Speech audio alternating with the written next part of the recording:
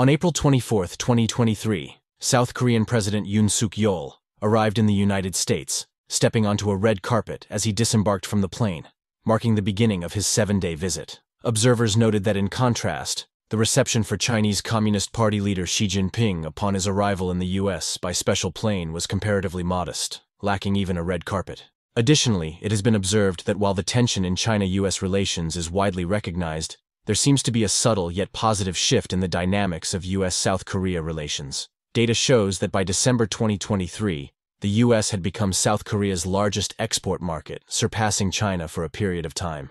This indicates a shift in the U.S.-South Korea relationship under the new geopolitical climate. According to the South Korean Ministry of Trade, Industry and Energy's report in December and annual import-export trends released on January 1, 2023, South Korea's exports to China amounted to $124.8 billion in 2023, a 20% decrease compared to the previous year.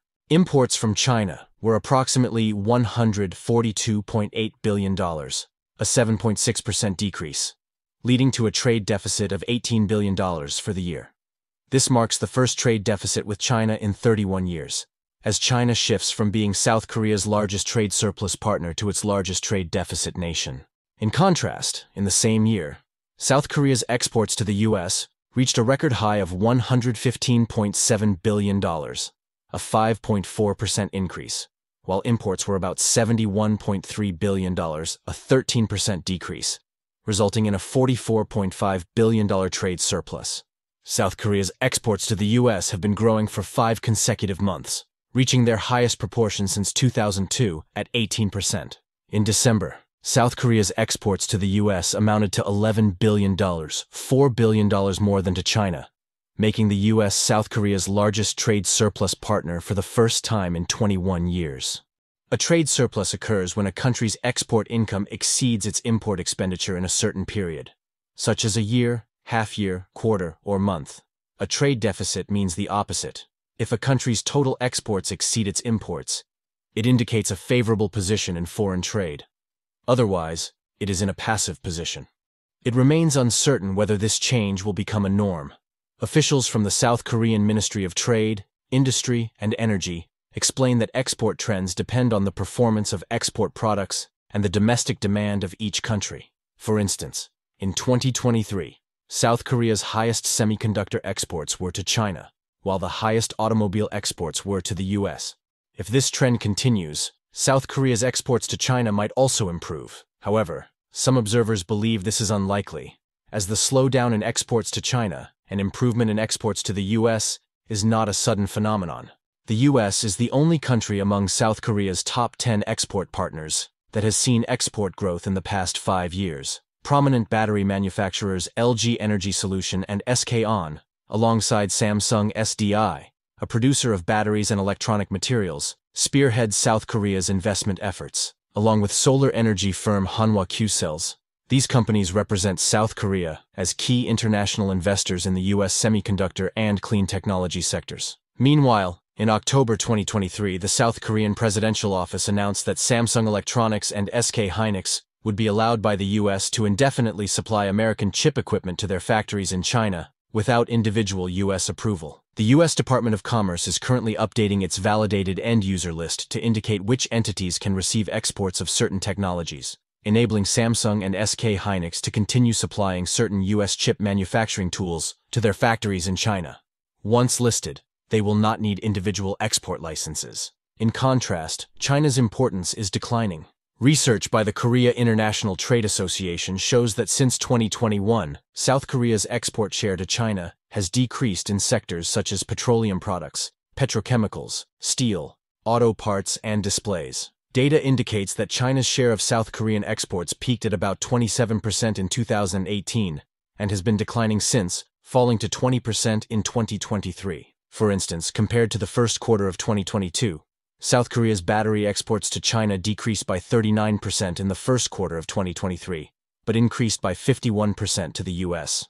Over the same period, petrochemical products to China decreased by 26%, but increased by 4.5% to India, and petroleum products to China decreased by 21%, but increased by 38% to Australia. This shift highlights South Korea's warming relations with other countries, while exports to China weaken.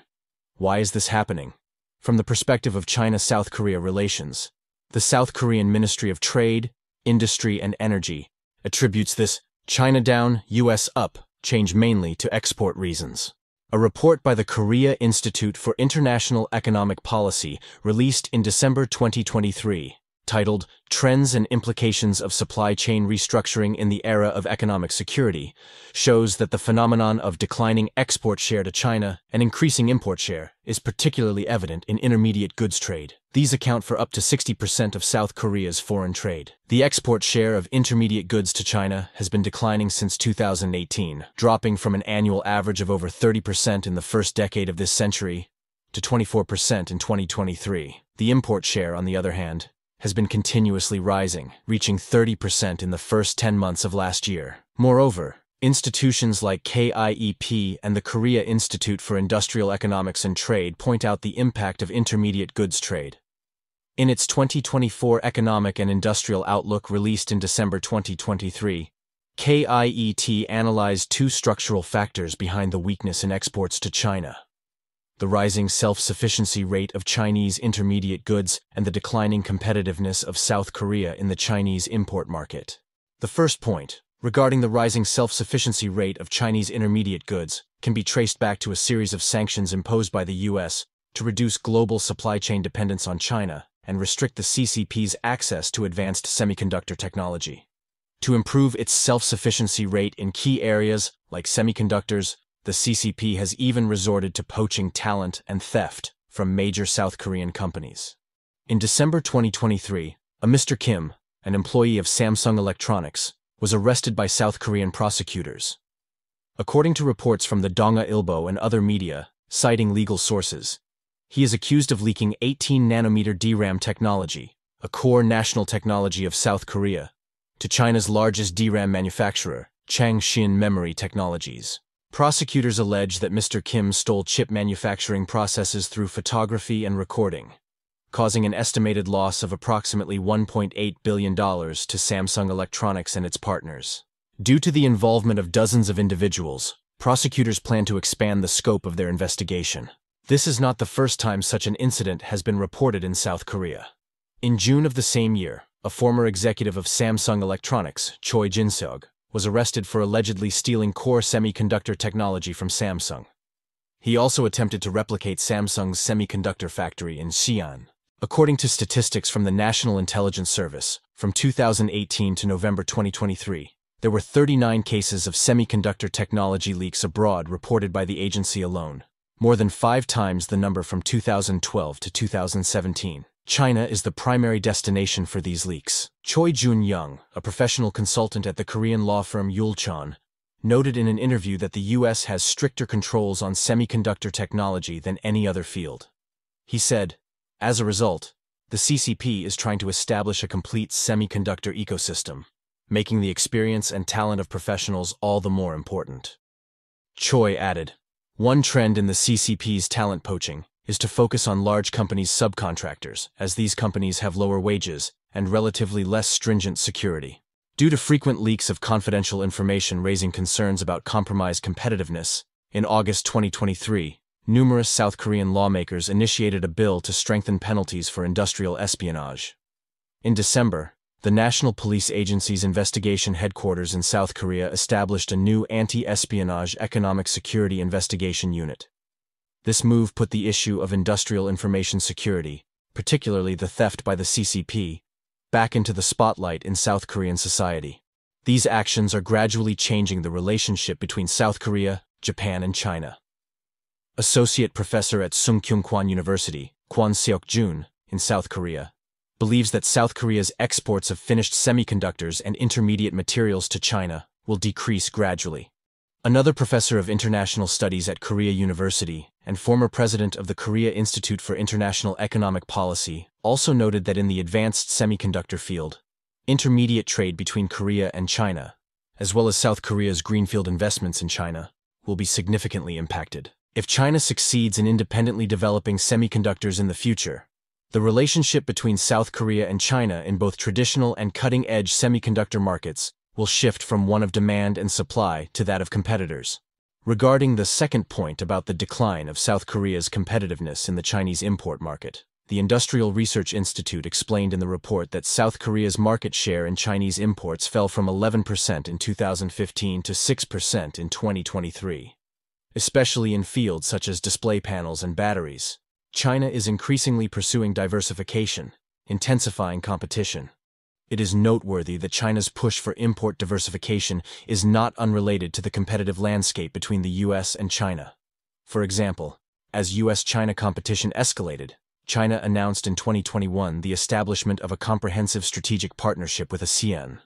Data from China's General Administration of Customs shows that China's import share from ASEAN rose from 10.6% in 2014 to 15% in the first 11 months of 2023. On the other hand, media investigations have revealed that South Korea's reduced exports to China is also influenced by the policies of the CCP. A notable factor is the CCP's promotion of a culture of everyone reporting spies, which has been a deterrent for foreign investors. In July 2023, the CCP announced the official implementation of its revised anti-espionage law. On August 1st, the CCP's Ministry of State Security published a public social mobilization order through its WeChat public account, calling on all citizens to report spies and announcing rewards for successful reports. Surprisingly, just 3 days later, foreign-funded enterprises began to be investigated by the CCP. On August 4th, the Shanghai Securities Regulatory Bureau announced an investigation into U.S. investment bank Morgan Stanley. Prior to this, the CCP had conducted searches on several American consulting firms, including Bain & Company and the Mintz Group, and conducted a cybersecurity review of the American chip manufacturer Micron Technology. These incidents intensified foreign enterprises' concerns about the investment and business environment in China. In a 2023 interview with the Financial Times, An Duk-gun, Director General of the Trade Negotiations Bureau of the South Korean Ministry of Trade, Industry and Energy, stated that the CCP government's policy to arbitrarily interfere with businesses and the dual circulation import substitution policy are the most important factors prompting foreign companies to reduce their risk exposure in China. He added that in the next decade, the trade structure between South Korea and China will change as the exchange of sensitive technologies faces increasing control and trade moves down the value chain. Valina Chakarova, director of the Austrian Institute for European and Security Policy, described the situation as digital totalitarianism with Chinese characteristics. Isaac Stone-Fish, a former Beijing-based correspondent for Newsweek and an observer of China, candidly expressed that it sends shivers down his spine. The South Korean media outlet the Chosun Ilbo has also pointedly stated that the Chinese communist regime makes no secret of the fact that its so-called national security is synonymous with the security of the Communist Party and Xi Jinping's regime.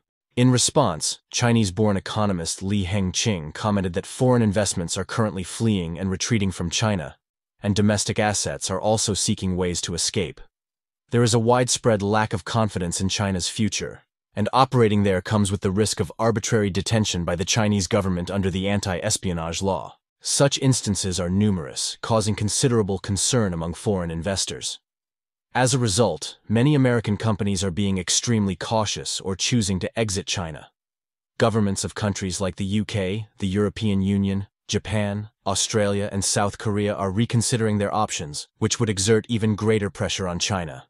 Another aspect is the belief that the CCP's dynamic zero-COVID policy and lockdown measures have dragged down the nation's economic growth. This has led to delays in large infrastructure and real estate projects, reduced demand for electronic equipment, and consequently, a decrease in South Korea's exports to China. In contrast, the U.S. has seen continued growth in eco-friendly car sales and expansion of 5G infrastructure, driving exports of South Korean electric vehicles and wireless communication equipment.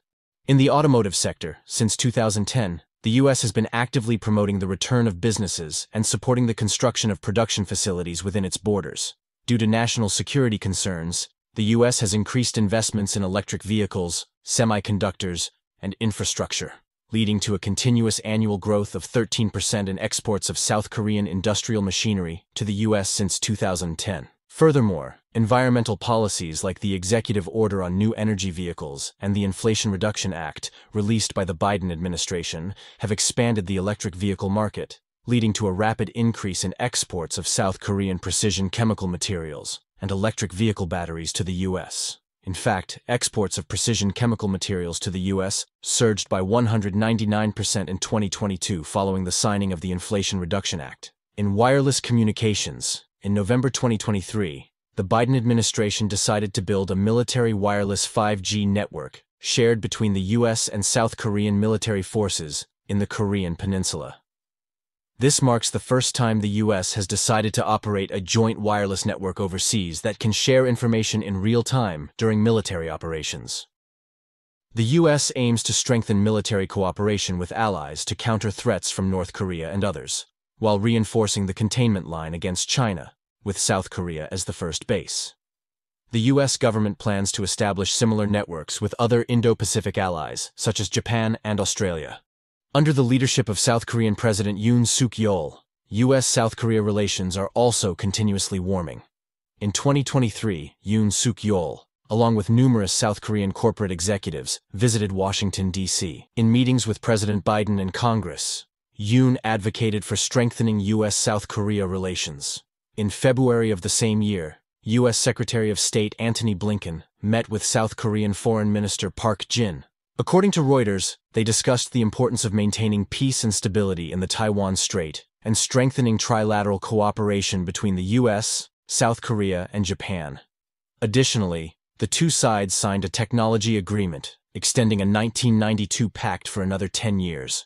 This is expected to further expand exchanges between the two countries in core technologies like semiconductors and space. Consequently, the South Korean Ministry of Trade, Industry, and Energy recommends in its analysis that, given the shifting significance of the U.S. and China in South Korea's international trade, it is crucial for South Korea to capitalize on the growing U.S. investments in areas like infrastructure, environmental conservation, and high-tech semiconductors as a means to boost its export levels to the U.S.